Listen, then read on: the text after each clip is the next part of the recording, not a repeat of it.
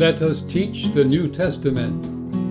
First Epistle of John, Lesson 14, 1 John 5, verses 14 through 17.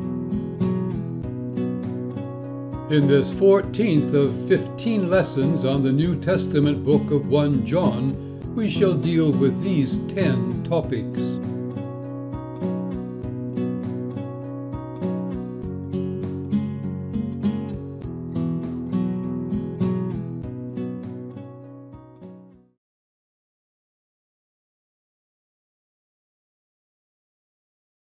And this is the confidence that we have towards him, that if we ask anything according to his will, he hears us.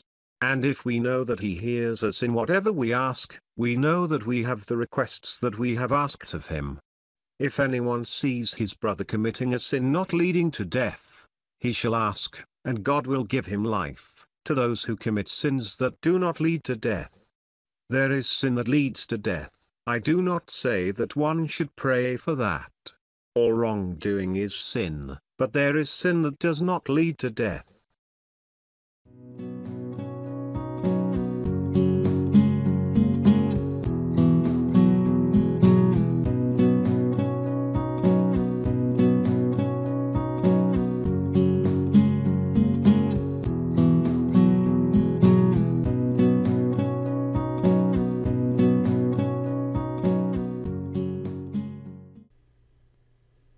Whilst 1 John 5, 14 through 17 was well preserved for 19th centuries, some copyists did introduce textual variants. For example, in chapter 5, verse 14, from the 5th century, a few manuscripts replace "we have" with "let us have." Some manuscripts replace "we ask anything" with "whatever we ask." And one manuscript replaced "his will" with "his name." In verse 15, again from the 5th century, some manuscripts read "with him" instead of "from him." And in verse 16, one 5th century manuscript altered "those who commit sins" to read "those who do not commit sins." The Epistle of 1 John and the Gospel of John share many words, expressions, and teachings in common, proof of their common authorship. 1 John 5, verses 14 through 17 further develop reasons for Christians' confidence before God. Christians enjoy power from God to help each other overcome their sins.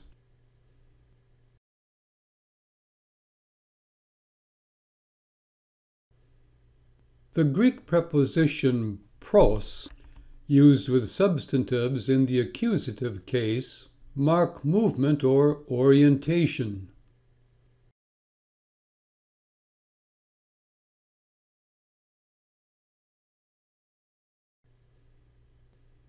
Greek prepositions generally modify verbs and govern substantives, that is, nouns, participles, and articular infinitives. Translation of a preposition depends upon its function in a sentence and on the nature and the case of the substantives that it governs.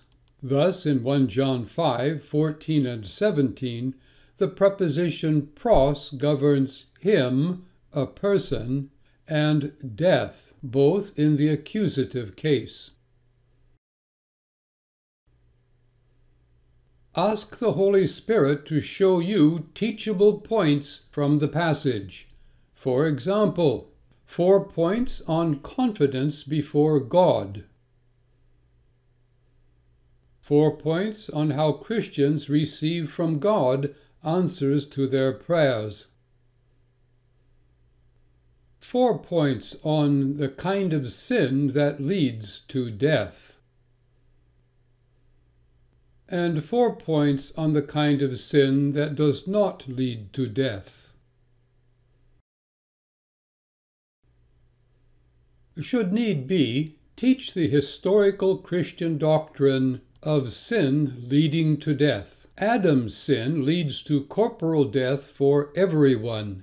Each one's own sins leads to everlasting death, unless it be forgiven.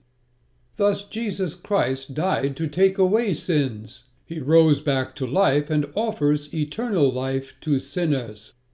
God gives everlasting life to those who put their trust in Jesus Christ, and God forgives those who confess their sins.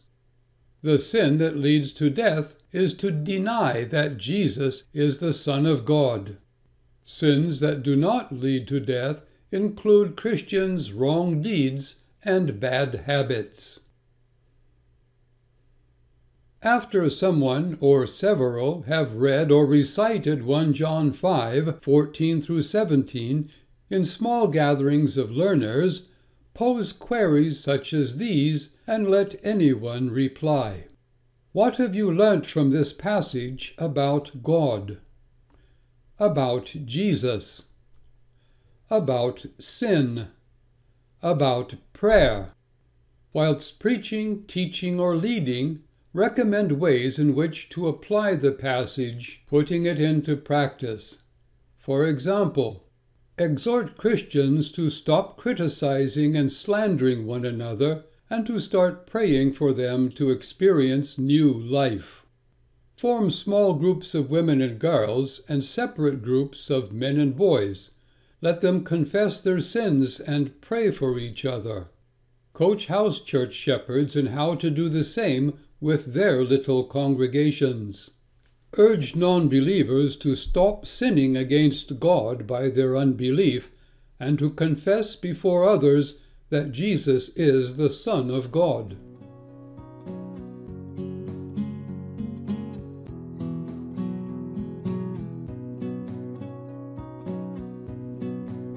Please read 5 times 1 John 5 verses 18 through 21 before you view the next video lesson.